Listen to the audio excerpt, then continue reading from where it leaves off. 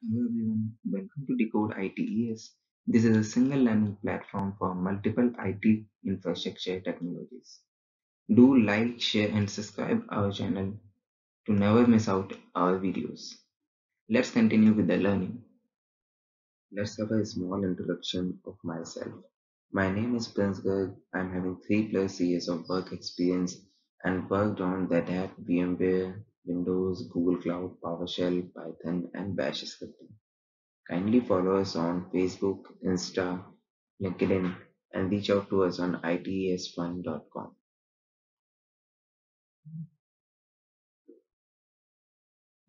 Welcome back everyone to Decode ITS and the learning of Red Hat 8. In this lesson, we will gonna learn about the user default settings. I will make a complete understanding of that and also tell you how to manage the user default settings. Let's continue. Under this section, we will gonna study about managing user default settings. There are the 4 sections. The first one is using useradd -d to specify the default settings. Second one is files in the etc default useradd directory applies to useradd only. Like if you create any user, the settings will be applied to that new user automatically. The third one is alternatively writing default settings to etc login.defs. This is a very important step and you should aware how to manage this setting.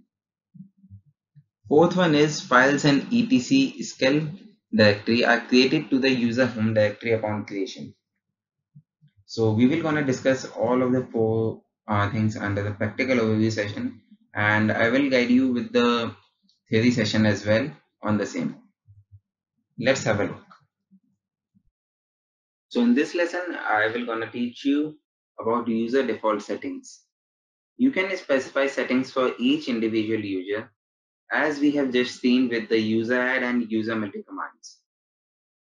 But maybe if you have like security policies, you want to do it upfront and set the defaults for users while you create them. And that's what this lesson is about. So to start with, there is useradd-d command, which allows you to specify default settings from the command line. You can see that when we type useradd --help along with the pipe and less command, useradd --help and applying the outputs to the less commands, you see there are different users for the useradd command. So you can use useradd-d as specified here, and you can use useradd-uppercase d followed by some specific options. If you use useradd -uppercase d, it's giving you an impression of the current default settings that are used and which are managed by useradd. And that is the part of that. I don't like too much about useradd-d. It suggests that it can do all of the default settings, but in fact, it's only doing a part of the default settings. Now, settings that you have been specified using useradd-d are written to the configuration file etc default useradd. So this configuration file applies to useradd only. Let me show you the contents of this file. So before I show you the contents of the configuration file, let's take a look again at the output of the useradd-d and now let's have a look at cat etc default useradd. And what do we see? This looks familiar exactly. These are the settings that you can set using useradd-d as well. And if these are the settings, you might as well set from the configuration file directly. There is one parameter that can be ignored, and that is the group is 100.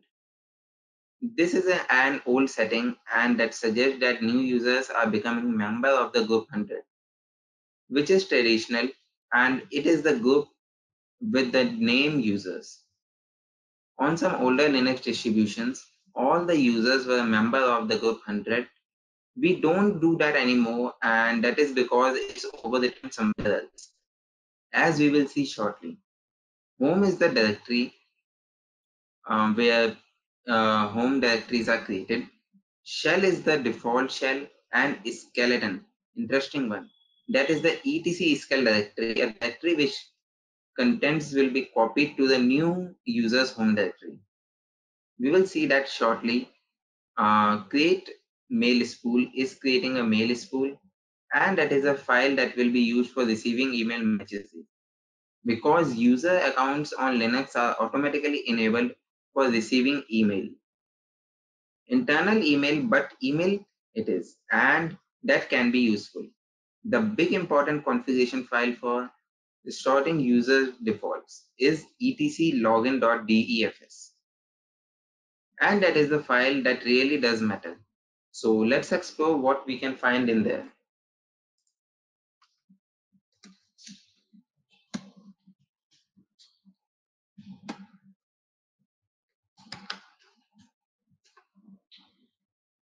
This time I'm opening it with a Vim because the login.defs is an interesting, but it needs a couple of modifications. So what do we see? We see mail.dir, or you can say mail underscore dir. This is the directory that will be created for the user mail spool. Var spool mail. Every user has a file in there. Then we have some password related settings. So look at that. Pass max days is set to 99999. That is 272 years for your information. That was before civil war in the United States or Napoleon in France. Long time ago. I hope you understand all I mean to say here. Pass min days is set to 0, as it is the minimal amount of days that the user must use his password.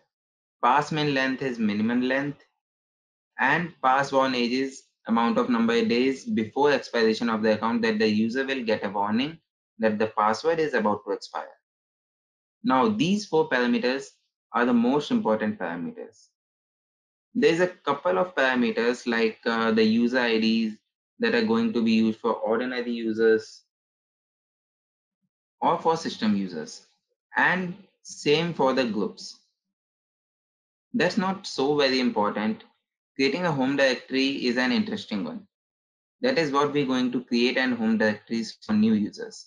And the other parameters are not that important. Do remember etc login.defs because it is an important configuration file for the exam, which you will gonna take.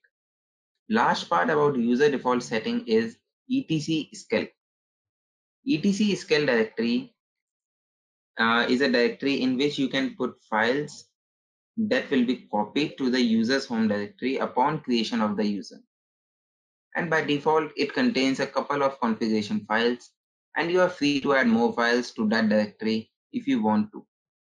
So if you take a look at the contents of the etc script, there you go. Then you can see that there is a couple of files that have named at the starts with a dot. These are hidden files, and these files shape the user environment.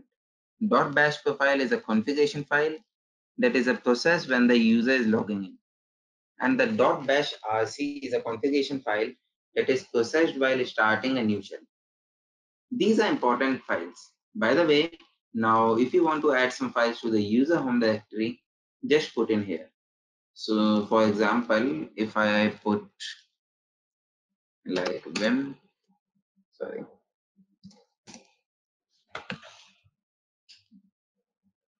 and here let's say hello.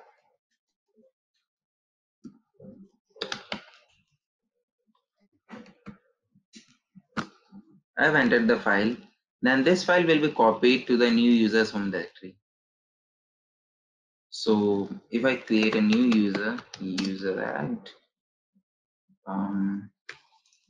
Linux, and if I go to the home directory of user Linux, you can see that the test file is already there.